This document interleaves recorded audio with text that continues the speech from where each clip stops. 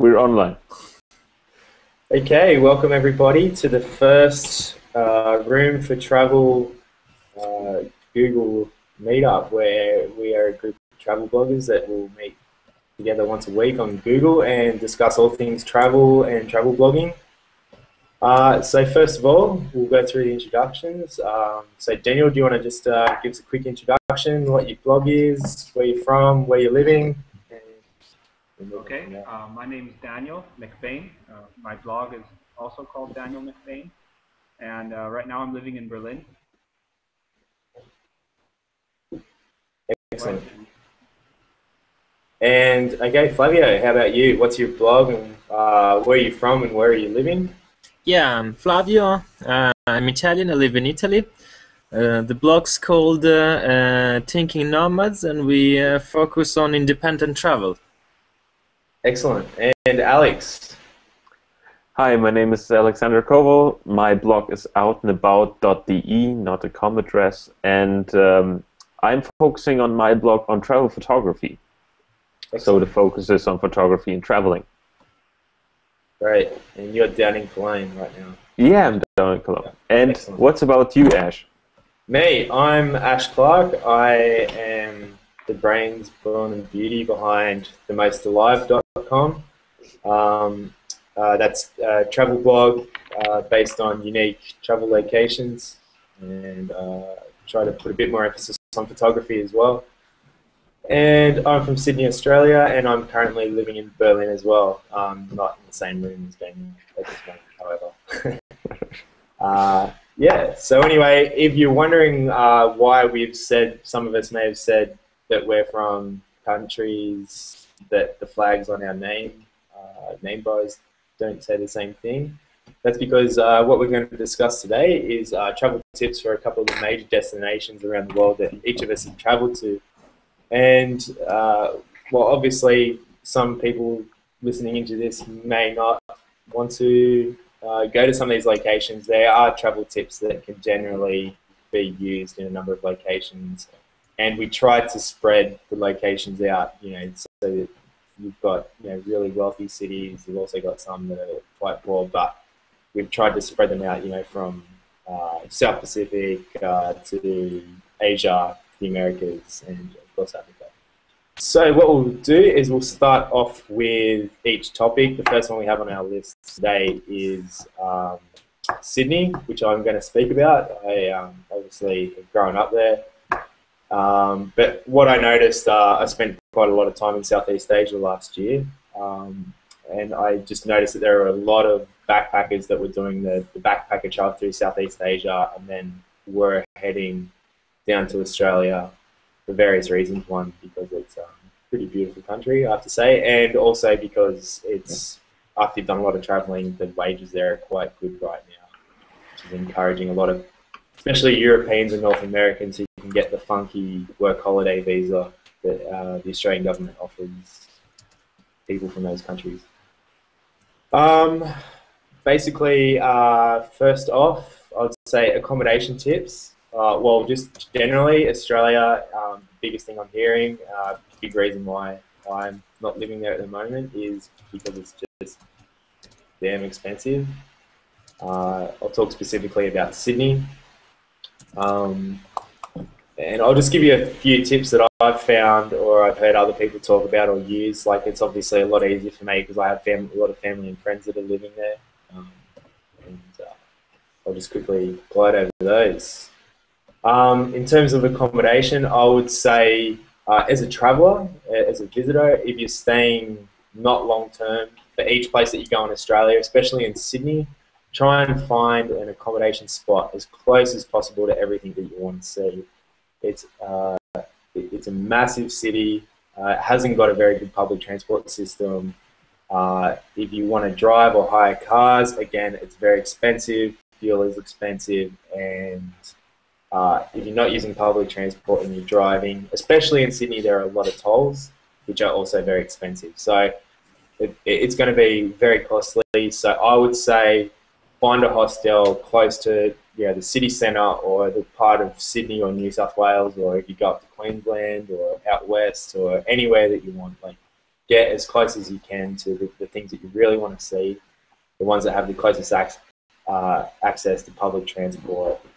And then again, also, like, just get amongst the locals, like, find people, get on meetup.com, get on the couch surfing.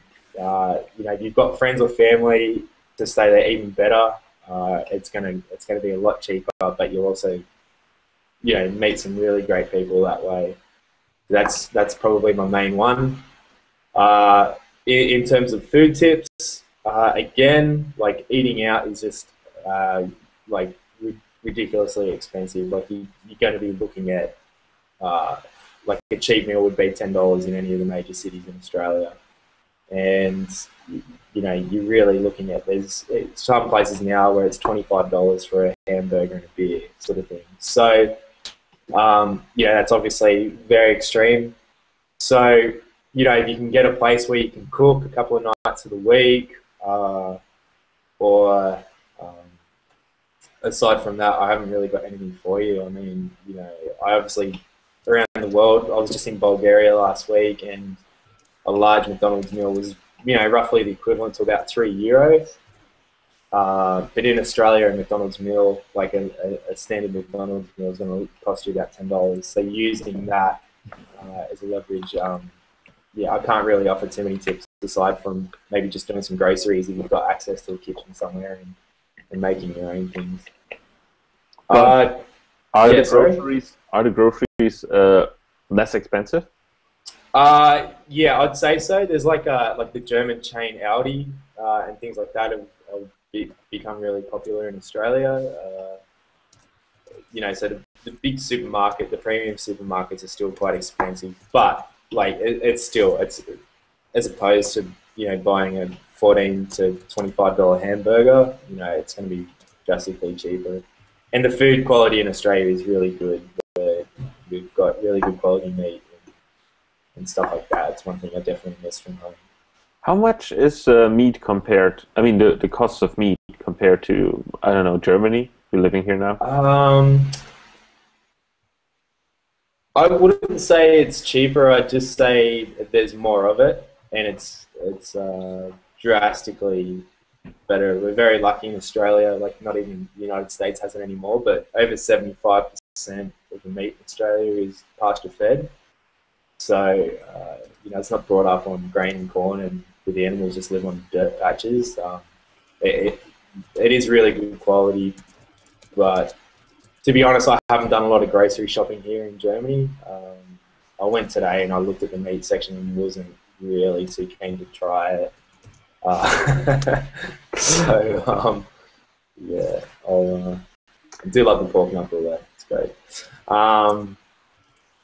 Yeah. Aside from that, yeah, any other questions on food?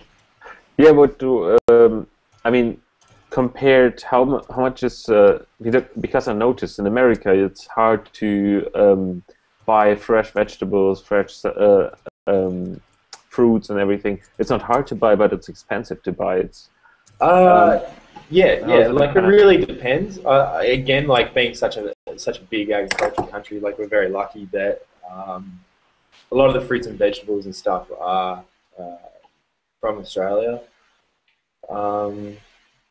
I'd say very similar to here in Europe, sort of like some of the prices I saw in the supermarket yesterday when I went. Cool.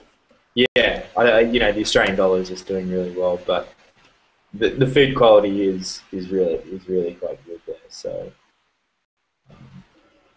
and especially in the city centre sort of places, they're really the supermarkets are starting to accommodate for sort of singles now. So, you know, you can get places where instead of a full loaf of bread where you've only eat half and the other half will go mouldy because you're not feeding 5 children, they're starting to cater with smaller things. So the closer you get to the big, like, city centres where people are living by themselves in apartments, or like the young sort of single crowd. So yeah, that's definitely a good thing I noticed before I left as well. Yeah. Nice. All right. Transportation. Should we move on to that with Australia? Why not? Transportation in Australia sucks. getting there, like being such an isolated country, it's expensive to get there. Probably the best thing to do, like almost all flights, aside from the ones that go to the west coast of America, fly through Asia. And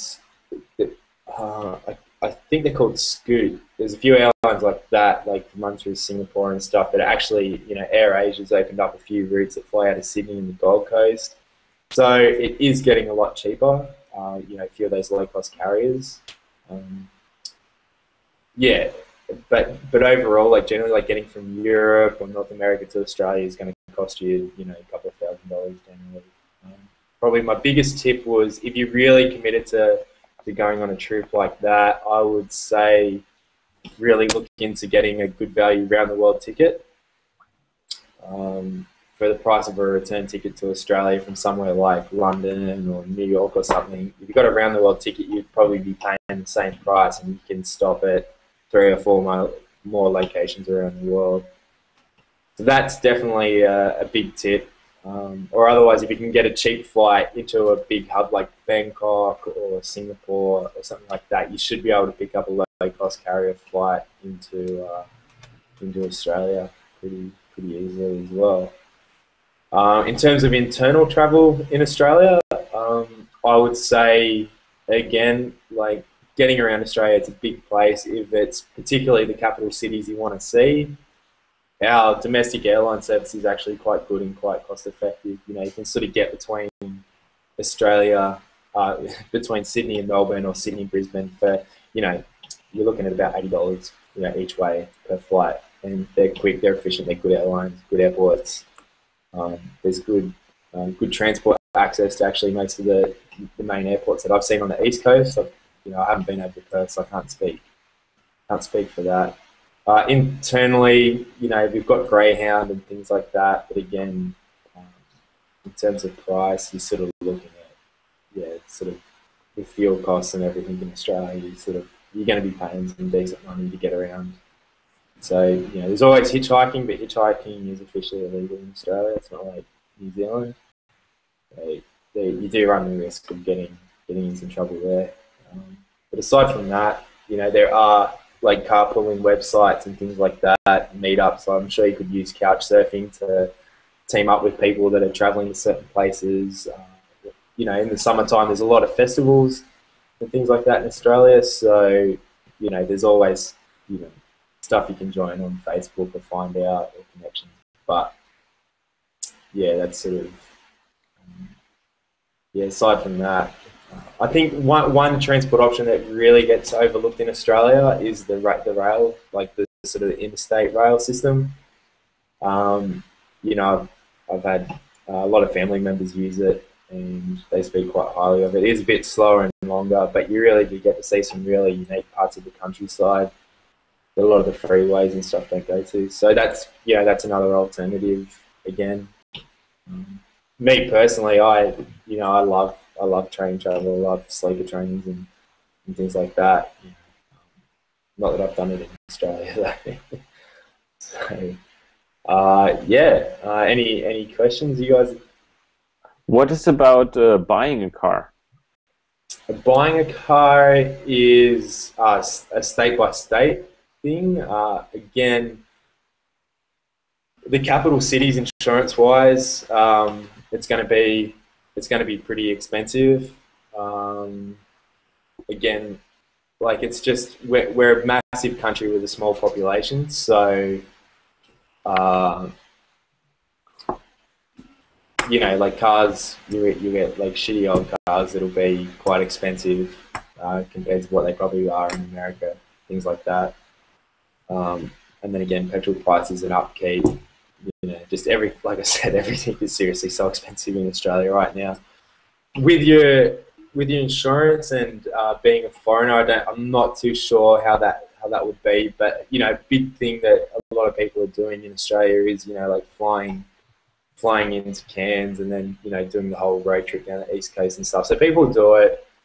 It is possible if you all chip in, but I would say like get the car registered in a regional town. Like your insurance, like my parents live in regional New South Wales. So back when I used to own a car, I used to register my car at their address, and it was like half the price of insurance. Okay. And then also basically it's like if you stick to the smaller states, like your registration costs are going to be less because they have less like road upkeep. So Queensland registration is significantly cheaper than it is in New South Wales, and same for Victoria again. So that's probably just do a bit of research in sort of price ranges, and I'm sure there's lots of forums and things like that out there. But yeah, that's what I go for. Nice. Yeah, I think the Australian we don't have we do have a federal police, but they don't. Each state is sort of like pretty runs a registration system. So if you fly into Queensland and buy a car, then you'll pay registration to the Queensland. But I think each state, like if you're a foreigner and you're staying for less than a year, you can use your foreign travel license.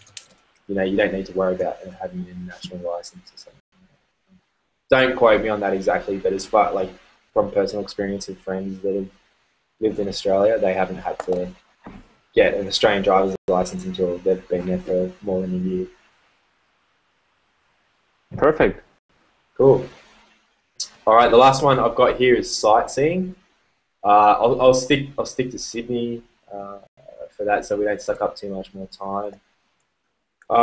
Obviously, Sydney is just probably arguably the most beautiful city in Australia, if not the world. And I'm not just trying to be about that, but I get told that by a lot of people who don't come from Sydney. So, and summer afternoons on say North Head in Manly and things like that, and you look over the harbour, it really is a beautiful city. I would say I love the actual city. There's lots to do there. I've already just mentioned it before. The summertime, there are a lot of great music festivals. Sydney has things like the Laneway Festival. If you can get there around, I think the January, February sort of period, there's the Sydney Festival, and so the Sydney City Council just puts on all sorts of things while that's on. There's lots of art, lots of drama. One of my particular favourites is Trot Fest, which is the world's biggest film festival, short film festival, sorry. And that's in the Domain, and sort of you can get picnics and get together with people, and you sort of get there for the afternoon. There's bands playing and things like that, and as the sun sets, there's big screens in the middle, and it's big grass Domain area with sits 10,000 people or something, and then after the sun's gone down, they play the top 10 list of entrants in the competition. So there's all sorts of things like that going on in the summertime. A lot of them are free. The Lord Mayor of Sydney, Clayton Moore, she's done a big push in terms of generating a lot of culture. There's gay, lesbian, Mardi Gras, things like that have just become massive events, really unique. They've actually extended the opening times to a lot of the museums and things like that in Sydney now to late at night. So, if you are doing a work holiday sort of thing, there is a lot of things you can do, like once you've knocked off work, or if you're just visiting, you can do all the stuff that you need to see during the day, and then you can do all the indoor sort of stuff at night now, which is really good. I guess I'm sort of more thinking about budget travellers and things like that right now. There's the big things, like you can walk over the Harbour Bridge now. I've done that before, which is brilliant. If you do want to set aside the money to do something like that, I recommend doing the Twilight one, which is where you do it as the sun sets. That's a great experience. But aside from that, I'd stick to the sort of city area or the Northern Beaches end of Sydney, and which you can get over to Manly on the ferry, which is a public transport system. Yeah, there's tons and tons of stuff you can do. But I would say that the summer months when the festivals and stuff like that, I'd say that's the best time to be there. So Great, thank you. No worries. All right. Well, enough of me and my own voice. We'll jump over to Alex now and talk a bit about Cuba, which is pretty cool. I have been very curious of Cuba, and you're one of the lucky ones, I'd say, that's going to get to be able to say I went to Cuba before it opened up to the world. Yes, and actually are. Yeah, that was the whole point in going there. It was everybody told me that if you want to go to Cuba, then you have to do it now. Yeah. It's like when I was in New York recently. A lot of people talking about now's the time to get connections there to buy the real estate, because it's going to be the bit like what's just happened to Burma recently, I think. So. That was the exact same thought I had when I was in Cuba. It was like, as soon as they open the gates, there will be a massive buyout a buy of land and in all this stuff. But I guess that's a topic for another hangout. Yeah, definitely. All right. I've just got here in the notes, sleeping casa particulars. Exactly. Yeah, I will take it from here. Okay, excellent. How to save money traveling Cuba, because in Cuba you can do two sorts of things. You can either go in the all-inclusive hotels, which is, compared to other countries, not that expensive, but nevertheless, if you want to experience Cuba, you have to break out of this all-inclusive hotels and go to other places, and there are some tourist traps, I would say.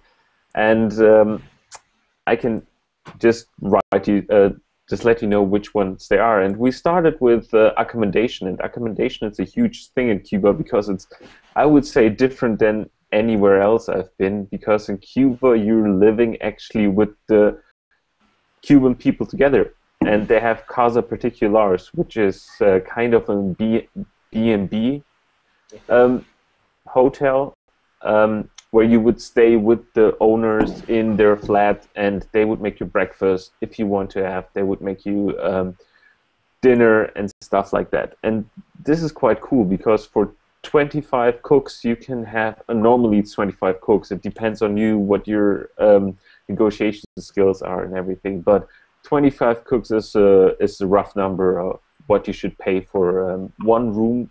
It doesn't depend how much people are in there. It's just one room. So if you are 2 people, it's still 25 cook. And 25 cook, I would have to look it up right now, but it's €1.18 or something. And in dollars, I'm not sure what it is right now. Probably just $1. Yeah, but it's quite cheap. I mean, it's hostel prices, I would say. But you get the real living experience, living with the Cuban family together, or living with the Cuban person together, and you can talk to them most of them speak English, and if they're not, I hope you have some Spanish that you can put out there and talk to them. Actually, I'm speaking none Spanish, so I was we did sign language and all that stuff, but it was really funny. And I got to know some people, and it was interesting to talk to them about the whole thing. And you got close to the people, or close to the country, better than just going to a hotel and talking to the hotel staff. What I would say, most of them are offering you dinner that you can buy. And dinner that you can buy there is mostly more expensive than you would get in a restaurant. So we only had 1 or twice in the whole 3 weeks we were there dinner at one of our hosts' place, which was really good food. I wouldn't say it. I mean, it's really good food, and you know that when you're going there you get good food, but it's a bit expensive. And you can get cheaper meals on the street or going into a restaurant. And also you get all this flair going to a restaurant, which is for example, in Trinidad or in Havana, you're on the street and you see the people going by and everything, which I like much more. So I would recommend going to a restaurant. That's the only time where I would recommend going to a restaurant in the country. So you go to this Casa Particulars, and then what do I have here? What would be another saving tip? Transportation in Cuba is quite hard to get by. It's not sure that if you're traveling the country, you have to be prepared, and you have to be prepared pretty good. If you're coming to a destination and staying there, let's say a city like Trinidad, and you're staying there for 3 days, you better, at your arrival, get your ticket back out of the city, because you might end up staying there for a few more days than you anticipated. That's what happened to me. So get your things in order, you travel, and you will be good, and you will save some money. The other thing. So, did you get to Cuba from Trinidad? Did you? No, I get to Cuba to Havana. So I flew in from Bolivia, and then to Lima, and from Lima to Havana. Okay. Yeah. So where were I? What's how to save money? There is this tourist trap of selling you cigars, and when you're in Cuba, you want to smoke cigars. What I would say is, don't buy the cigars on the street. At least not the ones that they're trying to sell you as Cohibas and Julio and Romiet and all this stuff. I'm not a big cigar smoker, but they cost $25, and for $25 you get like a handful of cigars, which they say it's rolled in this with their grandmother who rolled for Castro and everything, which is quite perfect, but they just taste like shit, and they're not the real stuff. And for $25, you get 4 good cigars or 2 good cigars, and you're good to go for the rest of your life, I guess. If you smoke the Cohiba, how many Cohibas are you going to smoke? Yeah. And I smoked one, and I was done for the next half year. Yeah, so don't get the big pack. Just get yourself a good one, and you will save some money on that one as well. And then, I mean, that's the best tip I got from a Cuban, actually. And we were sitting there and drinking our mojitos, and he told us, "Why are you drinking this mojitos, which cost like €4 one cocktail?" And we were like, "Because it's cheap." And he's like, "Yeah, but if you would buy a rum bottle at the bar, you get it for €7 or €8, and you could buy the Coke and everything, and you would be done with €10 for a whole bottle of rum." So I would recommend, if you want to go out and party and you don't really care for what you would like to drink, a whole bottle of rum with some, you get some lime, you get some Coke or whatever you like to drink, and you're good to go for the evening or for the night. Excellent. That's. Did you spend the majority of your time in Havana? Do many people leave Havana, or? I spent like, in the end, 10 days in Havana. Okay. Or is it only 8? I'm not sure. But I would say the majority of time I was spending in Havana, because Havana is beautiful, and there's so much stuff to do, and I can recommend you so much hostels, good restaurants where you can eat, and ice cream, and all that stuff. It's fantastic. It sounds like a pretty incredible place. What's next? Like, no, that's a small wrap up of Cuba. Okay. I didn't want to go too much into detail. Everybody who wants to know more can contact me, and I will give a detailed information about everything. Yeah. And also some numbers for the Casa Particulars, because it's hard to find them on the internet. But I didn't want to put the numbers out right now. But if you contact me on my website or Twitter or whatever, you get the numbers, and I will get you in the system, because it is actually a system. Okay, excellent. All right, let's keep it rolling. So Flavio, you were going to talk to us a bit about South Africa. So do you want to sure hit us with the local knowledge on South Africa? As you know, I prepared a presentation. Let's see how this works. So he's the only one who's actually prepared. Yeah. Well, let's see the result. Then we will say who was actually prepared or not. Let's say I tried at least. Huh? I made my homeworks. You just hope the porno you're watching beforehand doesn't pop up.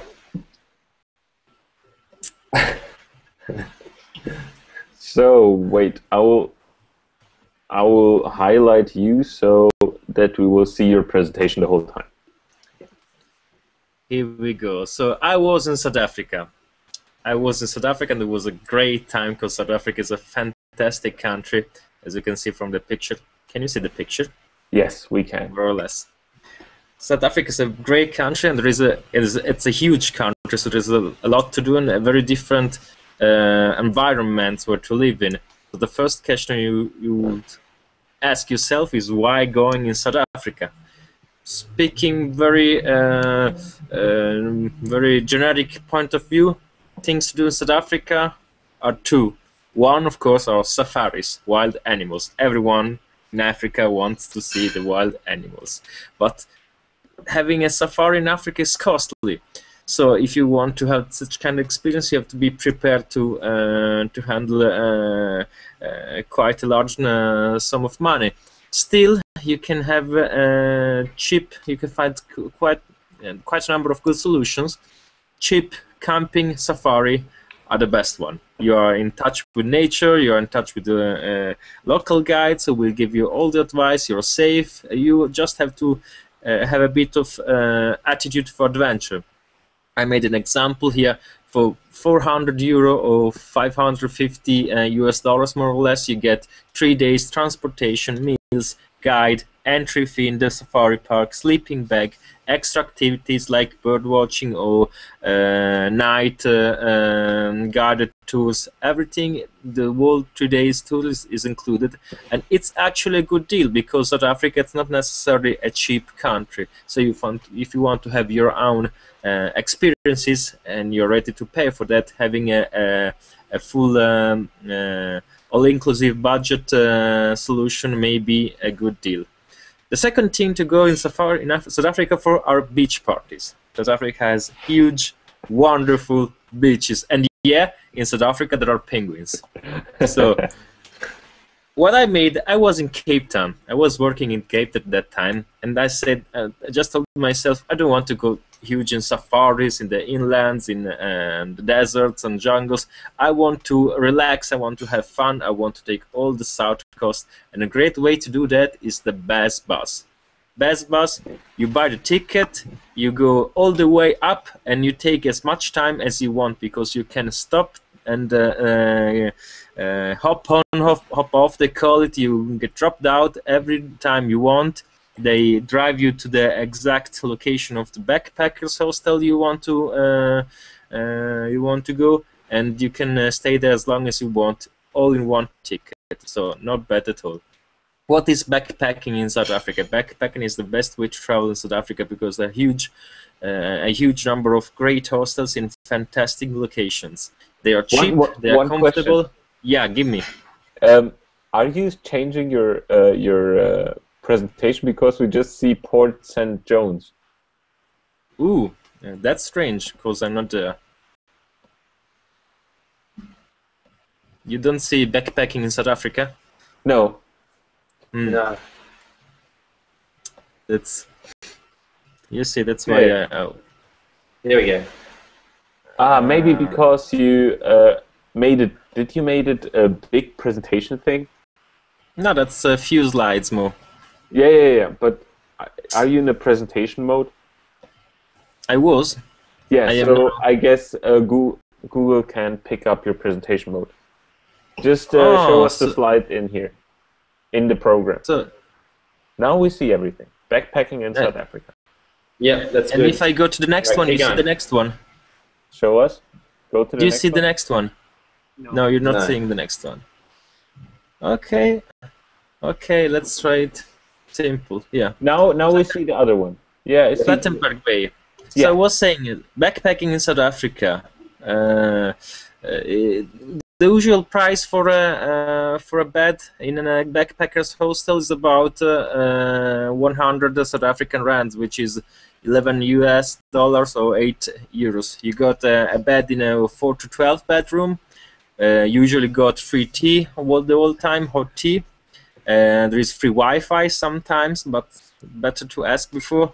And a furnished kitchen, what you can cook your meals. So great deal even to save quite money, because eating outside in South Africa may not always be that easy and cheap for all travelers. And the great thing is common area with bar and parties, and there is always a cool atmosphere. One of those places where I'm trying to be very quick, Plettenberg Bay on the Garden route. I went from Cape Town to Johannesburg, so from the Garden route you enter the Wild Coast, where you got Coffee Bay in this huge green coast. Just beautiful. No houses, no roads. You can walk and have your trips outside for hours before meeting anybody at all. And even here there was a few good hostels with funny people where we had a party every night. 100 rands, $10 every night. And we were fine. Here's an example of the common area of these places in Coffee Bay. The coffee shack was great. We got the pool, we got the bar. We just opened the tab and had our parties every night. Jungle, here we go. Port St. John's is not such a fantastic place. That's more in the jungle, so you can have a great range of hiking tracks and trails. And still a great place for having bars. Durban is something different. Durban is the main town on the East Cape, so kind of how can I say, a Miami of South Africa. So great clubs, party people, waves for surfers, and huge beaches for sun lovers. Happy Hippo is one of the largest backpackers in South Africa, and a good choice for everyone who has to spend a few nights in Durban. Johannesburg is a totally different story. Don't go. All people in South Africa will say you don't go in Johannesburg if you don't really need to go there. Johannesburg is, for example, a common destination to start a safari. But people do not go in Johannesburg just to have fun, because Johannesburg is crowded, is loud, is dangerous in the evenings, and still a fascinating town. I was hosted by a few friends, which is always the coolest way to travel, I believe, and I enjoyed my time, but think twice before going to Johannesburg. And it has the worst backpackers atmosphere ever. They're the most expensive and not the most beautiful at all. Finally, just a few generic tips. If you have a tent, even if you plan to backpacking, so go to hostels, take your tent with you. Most hostels allow to plant the tent in the garden, and it's gonna cost like 1/10 or 1/5 to the usual price. You go from $10 for a bed in a common room to $3 or $4 or $2 for having your tent in the garden. When you go to the hostel, you will probably want to open a tab in the bar so you can just write down everything you consume. Be careful, because drinking every night without having to pay night by night may make your budget experience a totally different thing. Like, oh my God, I wasted all my money one night. What I'm going to do now for the rest of the holiday in South Africa. That's just 54. Had a few friends who scored quite a record on the bar. And best way to travel on a budget: make your friends and get hosted ever. Yeah, excellent. Okay, great. That was good. Cool. Yeah, I definitely want to go to South Africa now. Yeah, no, I wouldn't go as well. Hope it was understandable. Most part. All right. All right, Daniel. Do you want to just quickly run us through some tips on Japan, on Tokyo? I think is what you were going to talk specifically on. Yeah, I'm just going to focus on Tokyo. A lot of the tips work for all of Japan, though. So, it's working? Yeah. Yeah, you were hearing you. Okay, I can't hear myself. But basically... Tokyo, but you know you're pink, right? I am pink. But Tokyo has notorious for being expensive, but really it isn't. If you know what you're doing, you can spend less than you would anywhere in the US or in most of Europe traveling in Tokyo. The most expensive part is accommodation, but if you go to an area called Minami Senju, and actually I should mention at this point, if you look here, that's a travel guide to Tokyo. So all the names I'm saying, you can find them written there, so I don't have to write them now. Anyways, Minami Senju Station, it's considered a slum, this area, but a slum in Japan is like the nicest area in the U.S. You know, it's beautiful compared to the U.S., so don't worry about it being a slum. And in the past, it had a lot of cheap places to stay for day laborers, and you could find rooms from $10 US there pretty easily. These days, backpackers are going there, so a lot of the hotels are geared towards backpackers. In those, you'll pay a little more, maybe $20. Yeah, so this is a country where hostels cost $30 to $40 for a dorm bed, so $20 for a single room, it's a big saving. The only problem is a lot of the places still have curfews, and the location is maybe a little inconvenient, but it's just a little bit north of the main hostel area, so the hostels are inconvenient too. So that's not too much of a problem. If you're staying longer, for a week or more, you can get an apartment. There's a few companies that rent apartments for foreigners called Sakura House and Oak House. Again, they're on the webpage. They have links. Their websites are pretty good. You can see pictures of the rooms, everything, and you can get some pretty cheap places, and they'll have a kitchen and everything then too.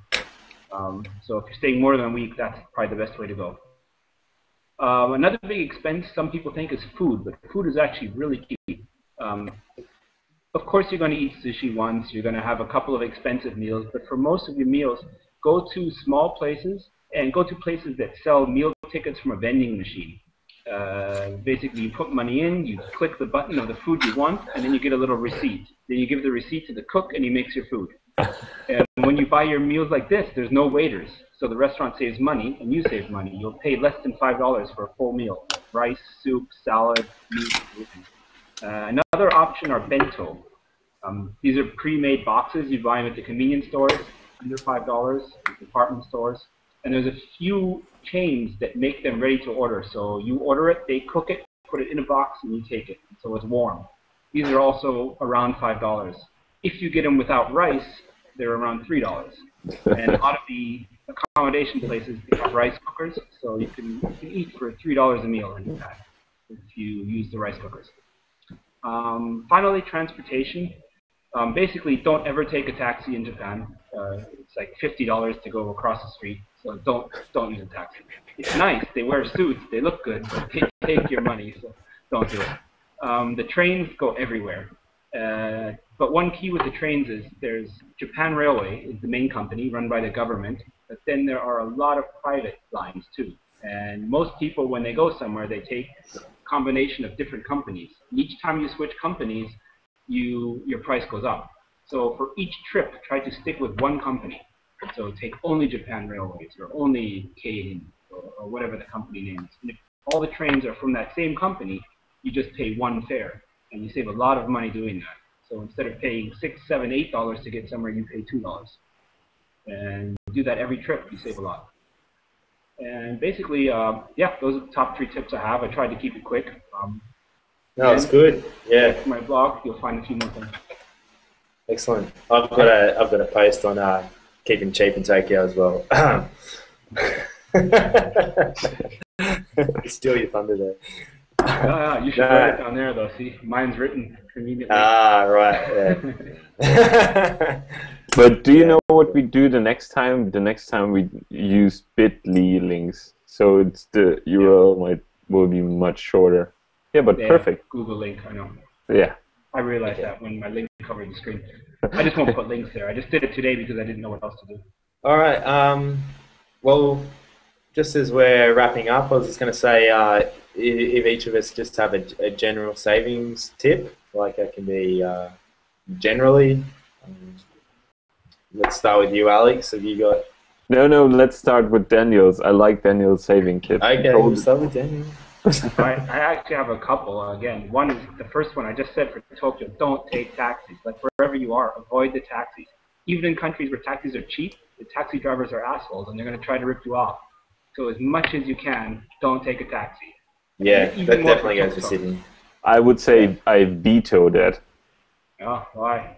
If if you Well, go, you're rich. You have a job. I don't have a job. I can't afford that. no, it's not like that. But if you go to countries like Kenya, and if you go to cities like Nairobi, just taking I mean, there's so much robbery going on and stuff like that.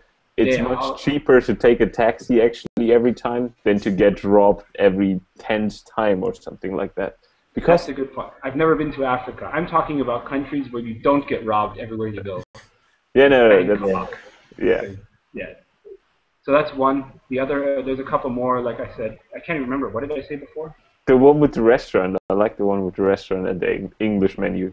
Oh, right. That's actually a good one, especially in Asia. Maybe it's different in Africa, but like in Asia, if the restaurant has an English menu, if you can read the menu, you're going to get ripped off. Basically, you're paying twice the price for the same food.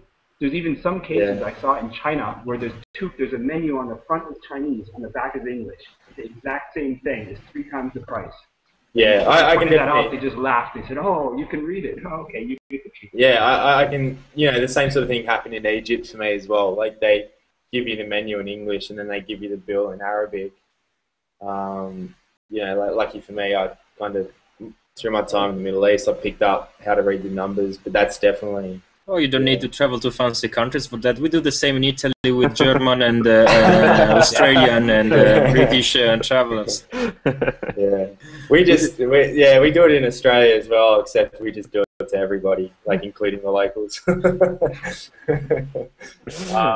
Yeah, so definitely, eating with the locals. All right, back to Alex. Do you want to give us a tip now? Actually, I can't give better tips than Daniel already did, so I would skip. No, I don't have a Flavio, you go on then? Huh? I have a good tip. Just a general traveling tip before we finish. To help to travel to budget travel tips. If you're traveling, enjoy your time. I hated seeing people coming back to hostels and telling a story starting with I had to argue bargain for 3 hours with the guy, but then in the end I saved 50 rupees. 50 rupees are not even €1 at or 60 or 70 cents of euro. You didn't save anything. You wasted 3 hours of your time. I'm not a good budget traveler. I always take all the money I have with me every time in my pocket because I think if I have the most fantastic experience in my life right now, this evening, I want to have the money to pay for it. Yeah, excellent. That's good. I have one more tip, but maybe it's not good for Flavio after what he said. But basically, I've heard this so much from people. If beautiful girls come up to you and invite you to go with them to a bar or a tea house or a restaurant, you're paying 4 times the price. Just give them your money now. You got to pay for that. You got to pay for their time. Yeah, that's exactly the reason why I have so much money with my pockets every time. Not just that, like you go to the restaurant and you see a bowl of peanuts cost $2, but then when you get that, you realize 1 peanut costs $2, and your bowl is $300, and then 4 big men come in and the women are gone, and you have to pay. They march you to the ATM. This happens in China all the time, and it happens in a lot of other places too.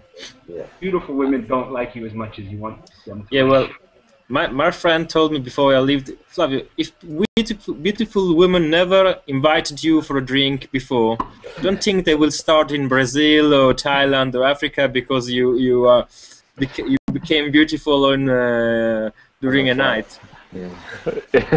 No, actually, I have a tip that it's in general. I recognize it's you can have it everywhere. It's not a saving tip, but it's a tip.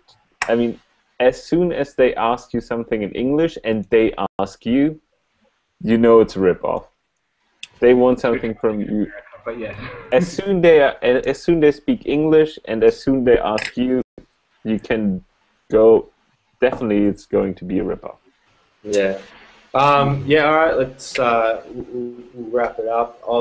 I'll just say again back to the transportation option. Like just before, especially capital cities and major cities and stuff. Like really, just do a little bit of research into, like say for instance here in Berlin, you know they do have a tourist card that you can buy that gets you on the subway, you know, for 3 or 4 days or whatever. And you know, instead of paying €2.40 per trip, you know, you can get it sort of. I think Montreal is another example. I think, for $13 Canadian dollars or something, sort of gets you unlimited travel for 3 days, instead of paying $2 or $3 per ride. So yeah, I would definitely say stick to public transport where you can, and just see if they have like a tourist package that you can get, and you can save some big dollars and really get across the city. With that. So with that, I think we'll wrap it up there. Thanks for your time, guys. That was a good effort. We'll probably work on our efficiency and time restraints for next week. But next week we're going to talk about scams a bit more. We sort of just touched a bit on a few of those then, but we'll go into a bit more of what are the typical scams in some of the big travel destinations around the world, and just things that maybe if you've already been on a trip, you can contribute as well. Send us some questions, or otherwise we'll just share with some of the ones that we've come across in our time, and hopefully that helps you guys in your travels as well. All right, so thanks for listening in, and gentlemen, I'll see you guys next week. See you then. All right, ciao. Thank